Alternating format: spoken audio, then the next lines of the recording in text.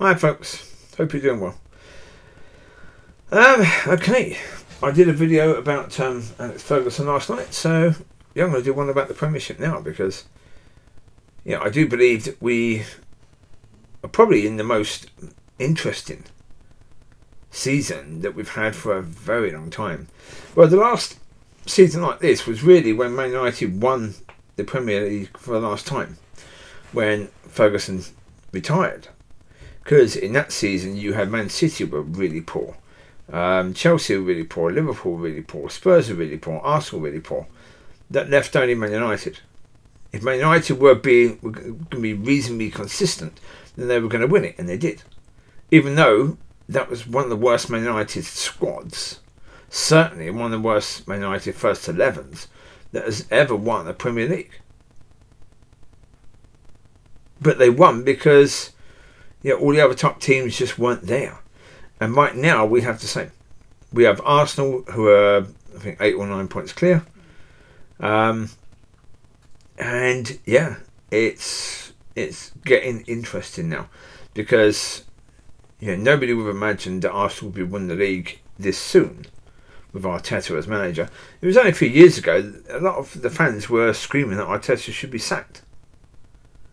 And the way things turn around. So, yeah. Well, I said that about Fergie. Fergie could have been sacked if he'd have been there, if he'd arrived a few years earlier. He probably wouldn't have made it. So it's wondrous to look at all things like that. But, yeah. So let's see what happens, because Arsenal still got to play Man City twice. And I've got to play Man United again, and probably got to play Liverpool again. And maybe Chelsea. So they've got some tough games. And like Man United, Arsenal are quite thin with regards to their squad and their quality in their squad. And so, yeah. That's why Arsenal are desperately trying to bring players in. Desperately trying to bring players in right now, because they know that an injury to a couple of players and their season is over. They know that. And then you've got the bottom of the league. And you've got a lot of teams at the bottom who are in serious danger right now. Well, you've got West Ham in the bottom three, Everton in the bottom three. You've got Leeds and Leicester just outside the bottom three. Yeah, Leeds and Leicester are 2 points above relegation zone. That's going to be fascinating, because obviously you've got David Moyes in charge of West Ham. I think they should have enough. What you would imagine. So they were what, 5th last season or season before?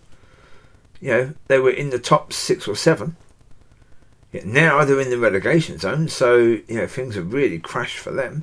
Same as Everton, really. Everton were doing reasonably well, and it looked reasonably good under Lampard, and then suddenly boom. But they've had a lot of injuries.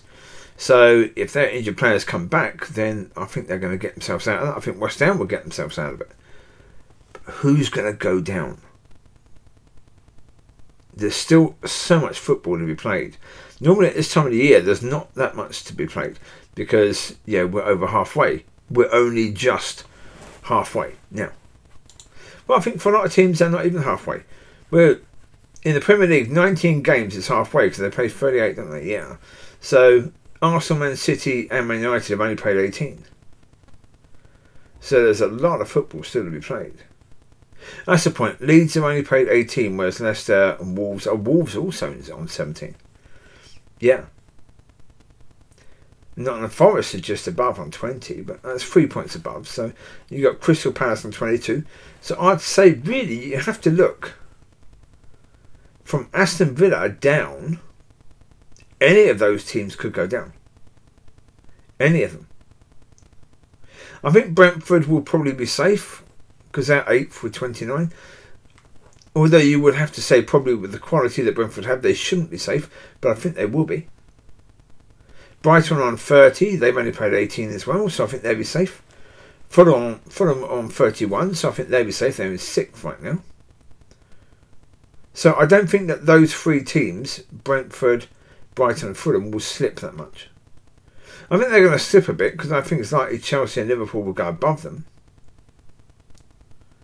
And it's likely Aston Villa will probably go above them because Aston Villa are on 25. But yeah, I'd certainly say from Villa down, yeah. Because even 25 is only 10 points above relegation. 10 points above relegation at halfway through is not safe. So it's going to be a very interesting season. Because you've got to say any of the top 4 could win it. Could win it. Are they going to? It all depends on injuries, doesn't it, really? All depends on injuries and... yeah. Because I think Arsenal have got a good enough team to be able to get a result, at least a point against Man City in both games. So 2 points there. Okay.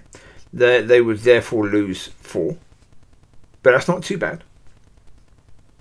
They certainly won't lose ground on City. And whether Man United come out a challenge, I don't know. So Arsenal should be favourites right now. But again, injuries. It really is injuries. Yeah, that's going to be the key, really. So, yeah. Well, and yellow cards, because, yeah, they're even looking at the point of Man United playing Crystal Palace next on Wednesday, then playing Arsenal, I think, probably Sunday. But if Casemiro gets a yellow card against Crystal Palace, then he's banned for the Arsenal game. So, yeah, even things like cards are going to come into it. It's going to be a very, very interesting season this season now. But obviously, mucked up a little bit by the World Cup, but still, I don't think that's the excuse. Because Liverpool and Man City were quite poor before that as well. They haven't suddenly become poor afterwards, same as Chelsea. You know, Chelsea were really poor before that, and they haven't suddenly become poor after it. So I don't think what we see now is a result of the World Cup. I think, yeah, even that result could come later, because the amount of games, and it really does depend on how far teams go in the Champions League and Europa. Because like when Man United have got Barcelona, it'd be better for Man United to lose against Barcelona to get knocked out of that. Because they're still in the FA Cup, they're still in the Carabao Cup, and they're in the fight for the league. So, yeah, they need to get knocked out of that one, really. Because that's Thursday night football. They don't really want that. That's not good. So, yeah. So, it's something to look forward to. Well, in previous years, I've not really wanted to watch a lot of football because it's been quite dull. You've had Man City going to win it, we know that. And yeah, it'd be out of Man City or Liverpool. Probably Man City are going to win it. And then who's going to be third or fourth, really? That's not that interesting. And as a Man United fan, Man United weren't really in the running for even third or fourth. So it's quite boring. This year, a bit more interesting. So, yeah. So there you go. You take care. God bless. Speak to you soon. Bye-bye. Have a good one.